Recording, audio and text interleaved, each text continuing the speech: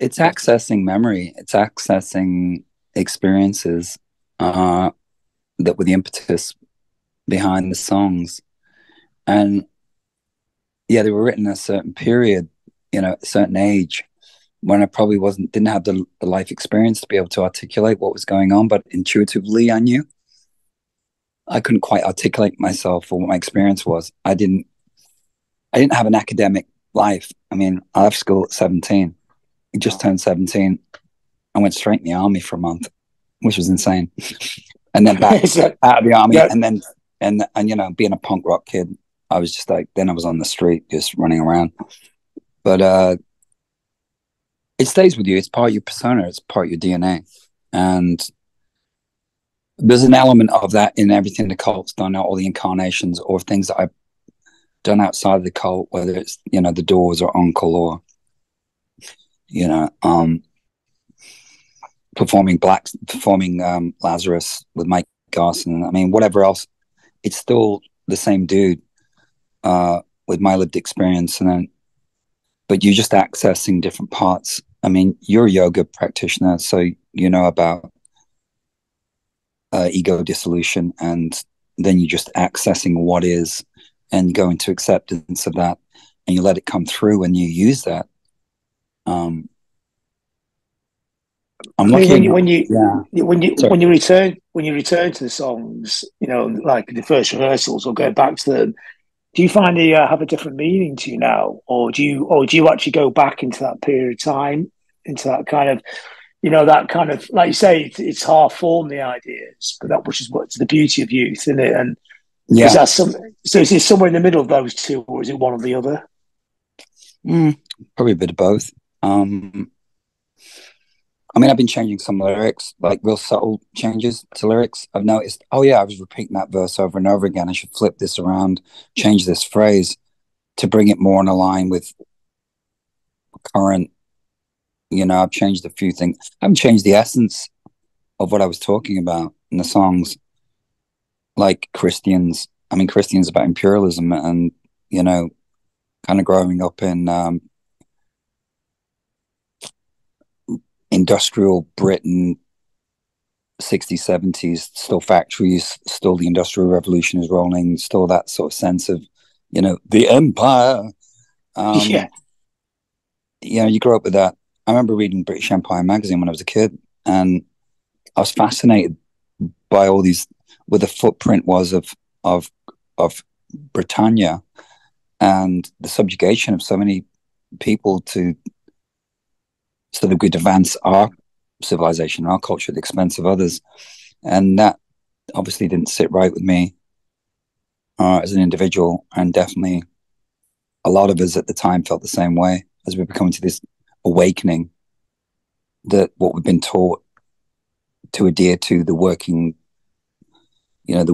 class, the class system, all of it was just not going to work in the 21st century.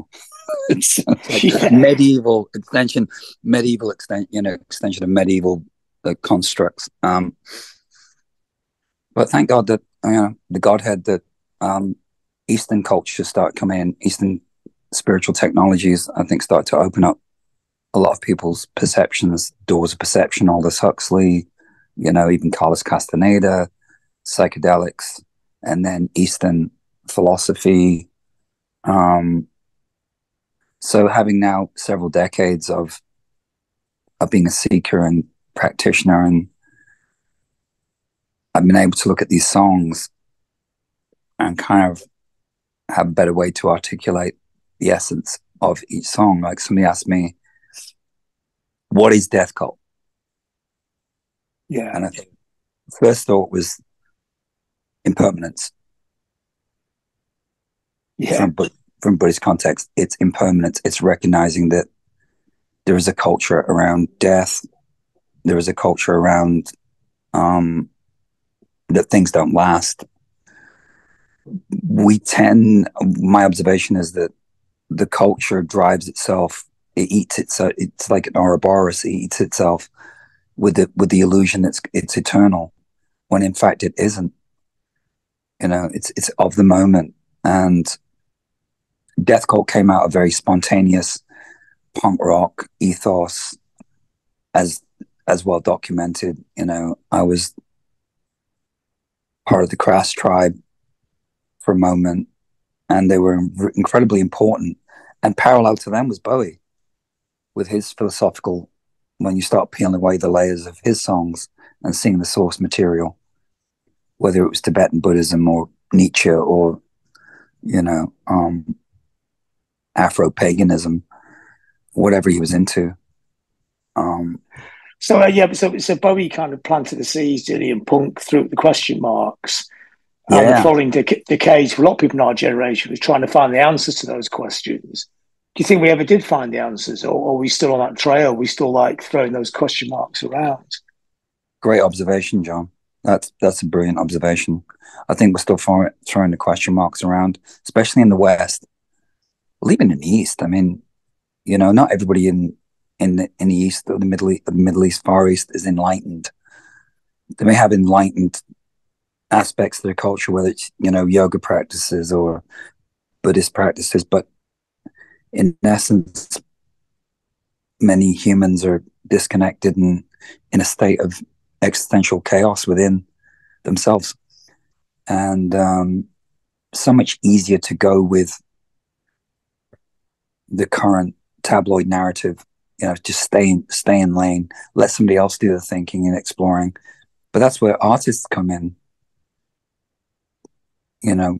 Artist. I mean, I use the term very loosely because everybody's an artist now, right? Or recently, a 4-year-old that learns to ride a bicycle is a rock star, or an accountant. Yeah, An accountant's a rock star. Like he's like a rock star. What does that mean? yeah, What yeah. are we talking about here? What defines a rock star? So in a sense, it's also it's not just reconvening, say, your own music. It's actually trying to reconvene what rock and roll is and make a sense. Does it even have a place in modern culture? Does it have Yeah, a reason to be here? absolutely. I feel that live performance of the moment in the instant, that's something intangible.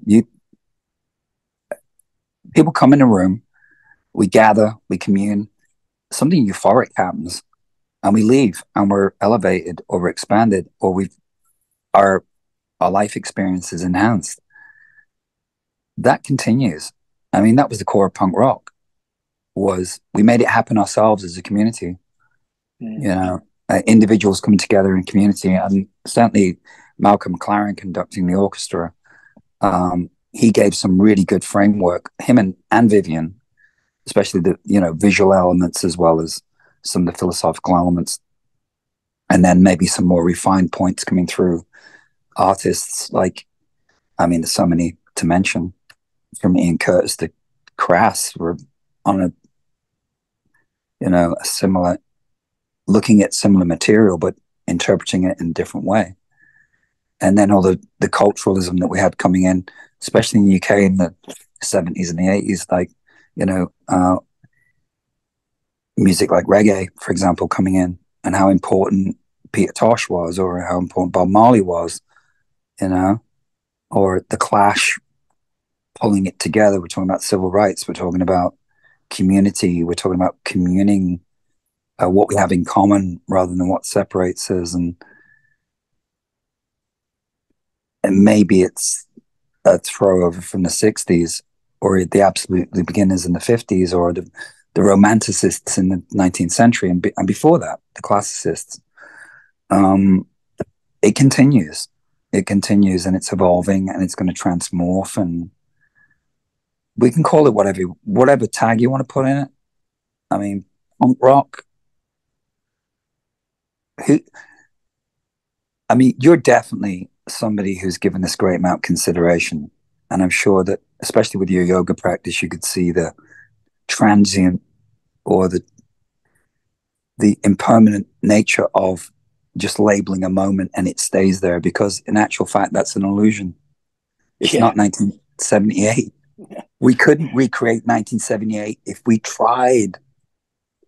So, you know so in a sense, when you go back and you're doing death cult, and even some death cult and early cults, this is not an attempt to recreate something as a carbon copy of that time. This is no, a no, no, 2023 version of those songs. no. It's almost like and an artist might use a different medium and say, I'm going to use this now to put over whatever's going on. And the choice now was Death Cult. It's like, let's put it through that lens and see what happens, because Death Cult now as a live band is a completely different live band, but the essence of the songs is still there, if not more intensified. And typically for us, we fall into the moment by happenstance. I don't know. We just fall into this moment, the subject material we're talking about, what's happening in the world right now, the levels of violence, malevolence, the levels of covetousness, of individual power over another individual. No, I mean, that's something that we were very aware of. Certainly, being around Crass was really important for me because those guys were a community and they came from different walks of life, yet they were all pulling in a direction for to break that bondage, that human bondage of systems that have been thrown onto us, whether it's language, gender, whatever. Getting to the essence of what it was to be a human being, and they did it in their way. And I'm very grateful that they exist and I got to experience them in that moment, because I've honestly gone back to sitting in Dial House and being given Black Elk Speaks, but I think Eve gave it to me to read while those guys were having a meeting.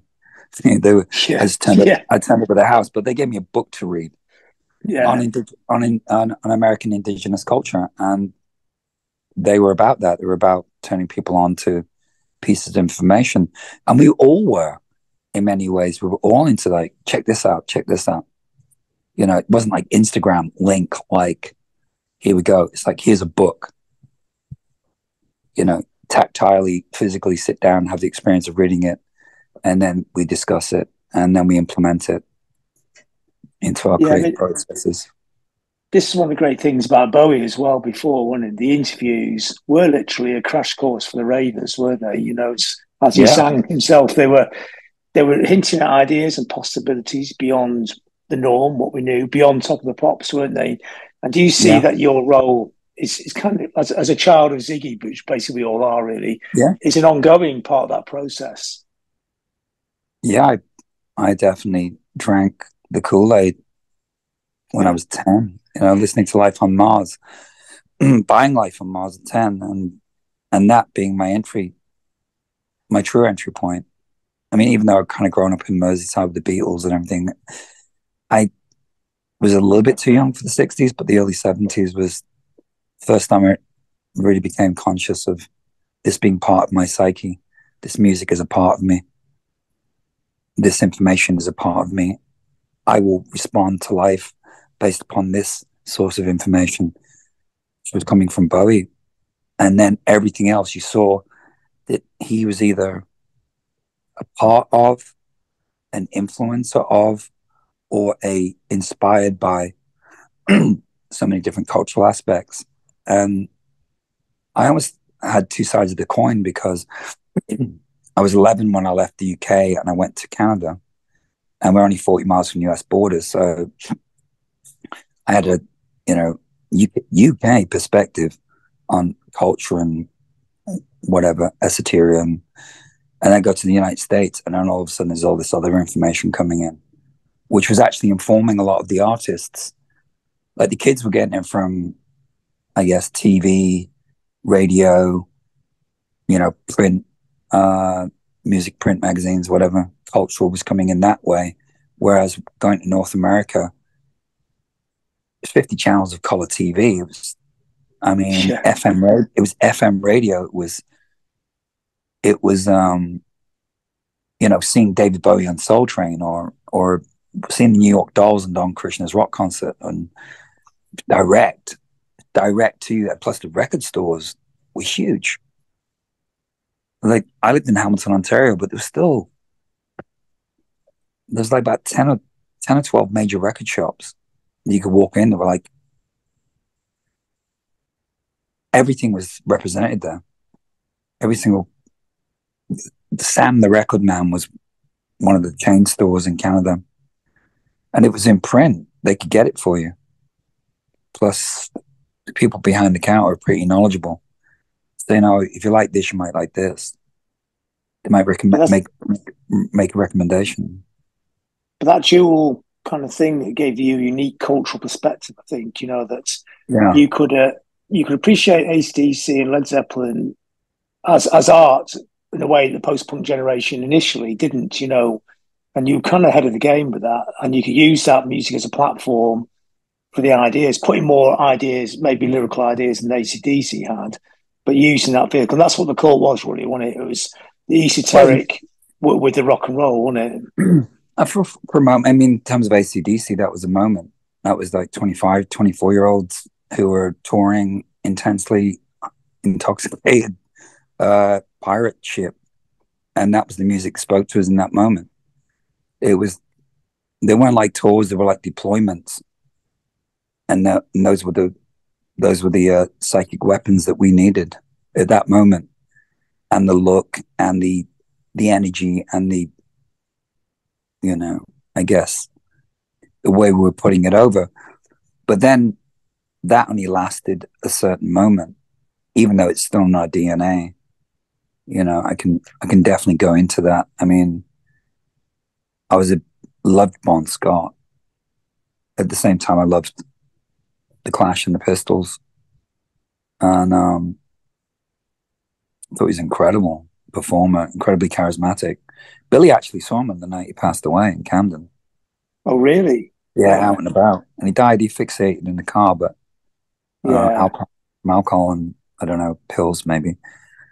But ACDC are kind of a fragment of the cult's DNA.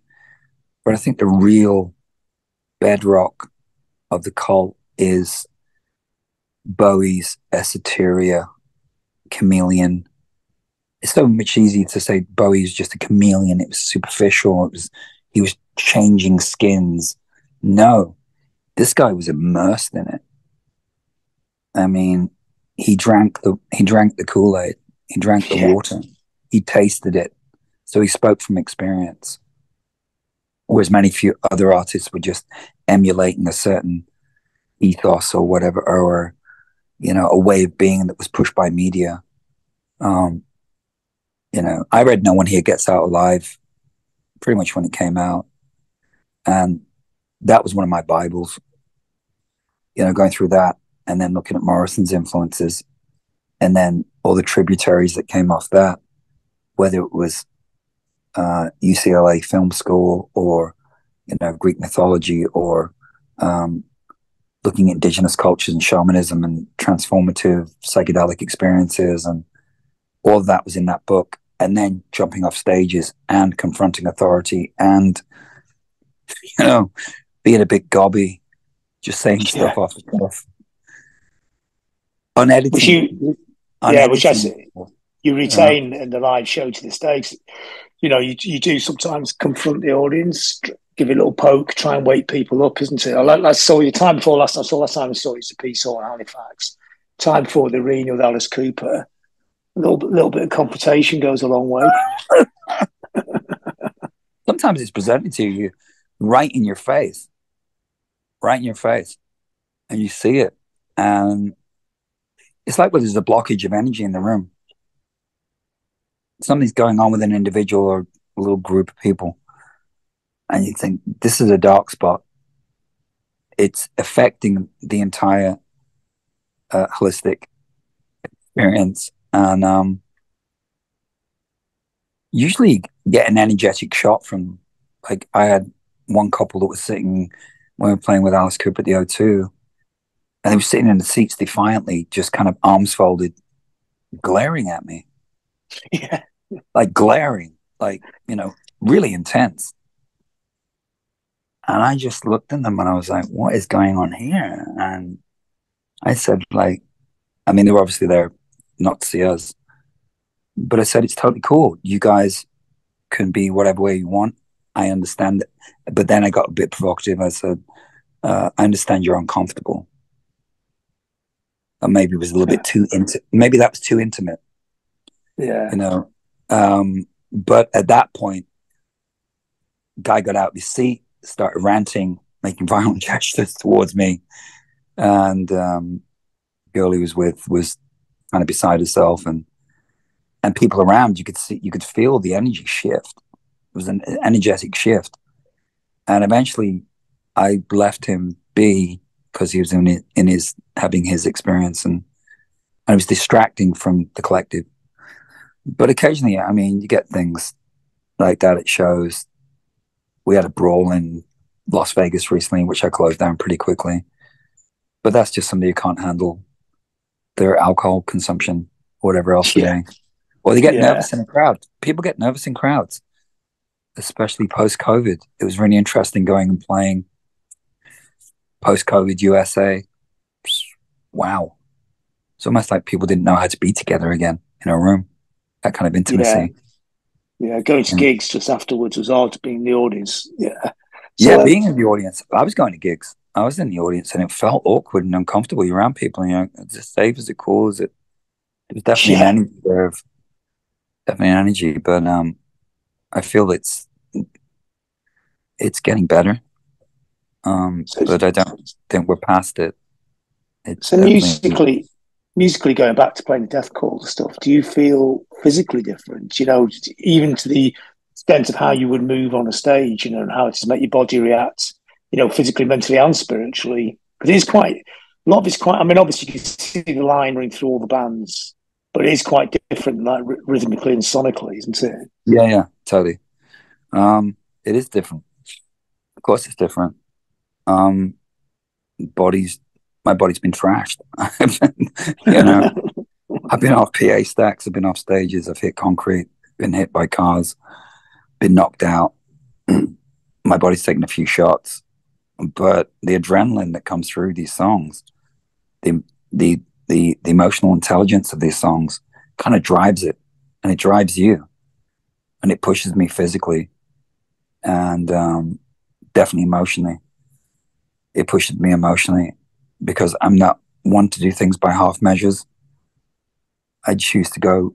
When I was a kid, I was a pretty good middle distance runner, so I was able to pace myself, and I've been able to take that into performing.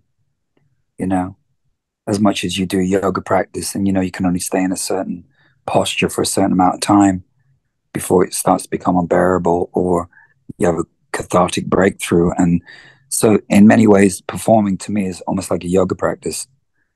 It's a form of devotion and prayer, and there's something more than the physical experience that occurs. And I'm looking for that nuance. And you get a few hints. I mean, you've got the material, you've got an arrangement, you've got a set, you've got a lyric, you're speaking in an English language. There's a few things that are set, but within that, you start playing with you start playing with it and trying to get to a different. Yoga is a great analogy because you know when you're in a pose and you've got a certain injury or whatever, you're trying to move through it. Um, you breathe through it. You Mm. breathe. You breathe. You breathe, and you allow it to release. And there's so much. Honestly, feel that a lot of artists. I don't know what the right term is to say. Um, performers that die at such early ages are unable to um, drop the preconceived notion that you're going to be 27 for the rest of your life. Yeah. You've got to adapt to changes in the body, changes in the environment, physical health, relationships, all of it.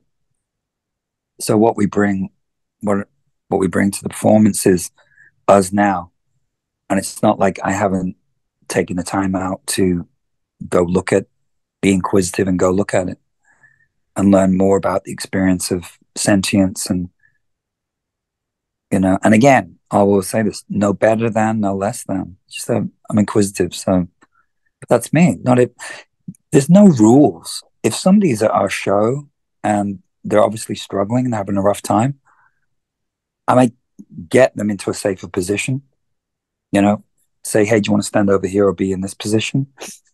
Some people, individuals at shows are so, you can see some people are like euphoric and full of joy. And then you can see that one individual who's definitely having some sort of existential crisis. Whatever's going on, you don't know what's going on. Who knows what's going on within an individual?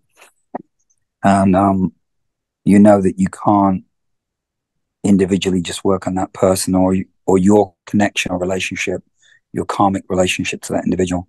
You have to work with the collective group, and eventually you see them lightening up, or they're able to kind of fall out of their heads, the consciousness, self-consciousness, and it becomes about the Yes. moment, the performance, and there's something that's unquantifiable. We can talk about it forever, but being in it is the ultimate experience. That intimacy, that connectedness, being with your tribe gives you a sense of purpose, a sense of belonging, a sense of meaning, which is bloody hard in this world. Yeah.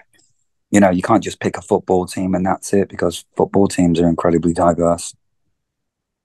You know, I mean, yeah. when you got re-immersed in the songs, what do you think? What are you thinking about the young Ian? You know, like as an older version now. What would you tell that guy who wrote those lyrics to those songs years ago? Mm. It's going to be okay. It's going to be okay. You're going to get through this. You're going to get through this moment. The choices that you make will define the person you're going to be later, and you're making good choices. And you're not infallible. You will make mistakes. You will make errors. You will be transgressive. But then you'll recalibrate. You'll get back to center. And only by going to the edge or over the edge, you know where that is. So stay with it. Just stay with it. And I never saw some of the traps that were going to come along when I was younger, because I had no concept of fame or iconic state. And I didn't even, never registered with me that, you know, the term pop star was thrown around. David Bowie was a pop star, and Curtis was a pop star. Bob Marley was a pop star. So diversely different. And then somebody says, "No, you're a pop star." I was like, "What does that mean?" It means you're a popular, Yeah. you're a popular artist at this moment. And it looks great on the cover of Oh Boy or Smash Hits or whatever. But I feel connected to my 19, 20-year-old right now. I feel really connected. And that kid was carrying a lot. That kid was carrying a lot. It was my experience. It was my burden. It was my karmic burden to carry. However, I got to where I got to, but I'd had a lot of life had gone into that kid, and I was making some heavy observations. And a lot of the media were not having it. There's like, this kid can't have read Camus. It's Yeah. impossible. Yeah. How can he possibly process that? We have, because we've been to university. my I know. university, my university was the street. You know. Yeah. There's such a, I mean, because people forget this, but it's because you came from such a DIY background. It's not, there was no show business there at all, was it? It's just a bunch of, initially, just a bunch of kids rehearsing in a cellar in Bradford. Yeah, No manager, just yeah, working it out as it went along. yeah. We were just like kids working it out, and I think Barry went to college.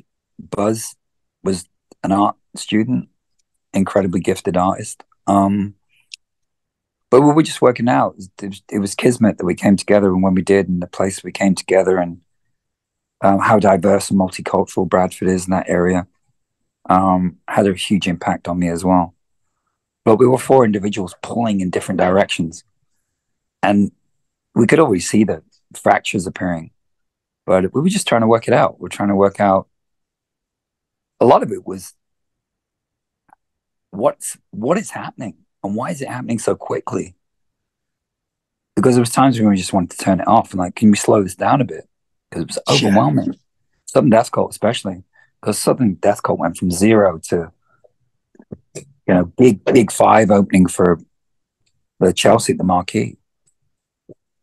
Sounds did a review. I have seen the future in it. Southern Death Cult. That happened in a really short space of time. I definitely wasn't prepared for it as an individual. And perhaps if I had a little bit more emotional maturity and we had some mentorship around us, a little bit better container around us, Southern Death Cult may have gone on. But we didn't. We were in a really challenging environment as individuals and collectively as a group. There was a lot of pressure put on us. And everybody was looking for the successes too. Ian Curtis had recently passed. Pistols had imploded. The Clash were imploding. Everybody was looking for, like, what's next? Who's going to be the next? Who's going to pick up the banner? And a lot of pressure was put on Southern Death Cult in that way to be that, and we could have been that. But I think it would have imploded. I couldn't see it maybe going more than an album or two albums. So I made the individual choice that I knew I wanted to continue with music, but I knew I didn't want it to be a flash in the pan. Right? You have this moment and then that's the rest of your life. Because I was reading a lot of musical biographies about artists that had had longer careers or a longer life in creativity and artists, visual artists as well. I mean, I gave myself over to that as opposed to, we've been offered £100,000 from CBS Records, which we were on the dole. I mean, there was a point when I wasn't even on the dole. I was just scrounging. And then, within a very short period of time, this CBS Records throwing 100 grand at us. It's like, what? What is that? But that's only money. It didn't, the personalities that it came with and the institutions it came with. I was like, no, that's not it. That's not it. I want to be with my family. I want to be with my community. I want this to evolve. That earnestness has never left me. I still feel the same way. I live a pretty modest existence. I wouldn't say I was highly materialistic. There's certainly some material possessions I covet, but it's like a pair of seditionaries boots. Like some of my old seditionaries or bits of World's End or a few bits of art that I've got that I got a poster signed by Francis Bacon. I'm like, that's. If I'm running out the house, I'm grabbing those Seds boots, that World's End frock coat, and that's it. But it took a hell of a maturity at that age to walk away from something that was on a rocket ride. I think that was quite a brave decision. It was impulsive. And I mean, I have so much gratitude to Buzz, Barry, and Aki. I really do. They gave me an opportunity to fulfill my path, my journey, whatever. But hopefully, collectively, we had an experience together where that enhanced their life experience. I mean, they went on to do Getting the Fear, which were remarkable as well. B was incredible. I thought in many ways that to me looked more like what they should have been, was with B as the singer. Because, I mean, incredible looking guys, but also what they were into musically and creatively seemed like a better fit in some ways. I actually sang with Getting the Fear. I got up and sang with them. In London. Where was it? Like some polytechnic in London. I think it was. There's still a lot of love there. I mean, there's definitely a lot of love. I'm sure there's a lot of. Are we going to be seeing any of those guys turning up for the tour? I don't know. We haven't really been in contact. I think pandemic. Occasionally I'd hit up Buzz, DM each other. He's an incredible ceramicist, incredible artist. I love his work. I haven't seen Aki for many years. I haven't really communicated with Barry for many years. I mean, we did have a get together probably over a decade now. We sat down, we actually rehearsed, we played the songs, and we were sitting in the Edgware Road, probably in an Indian place, talking about, do you think we should? And that moment didn't seem right at that moment. And who knows? Never say never.